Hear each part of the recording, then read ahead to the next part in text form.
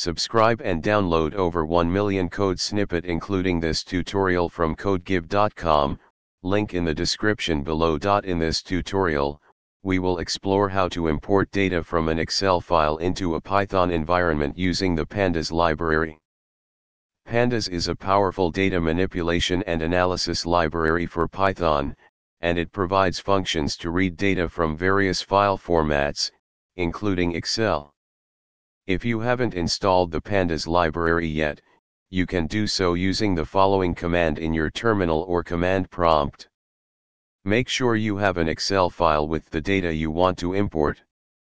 For this tutorial, let's assume the file is named data.xlsx and is located in the same directory as your Python script.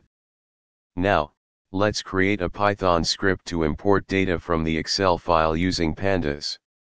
Create a new file, for example, import_excel_data.py, and add the following code.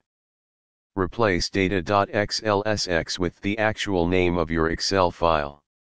This script uses the read_excel function from Pandas to read the Excel file and create a data frame. Save the script and run it using the following command. You should see the first few rows of your Excel data printed to the console. That's it. You have successfully imported data from an Excel file into Python using the Pandas library.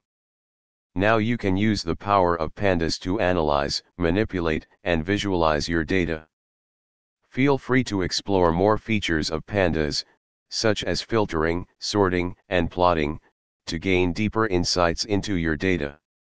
You can also customize the import process by specifying sheet names, column names, and other options supported by the read_excel function. Remember to consult the Pandas documentation for more details and options. Happy coding!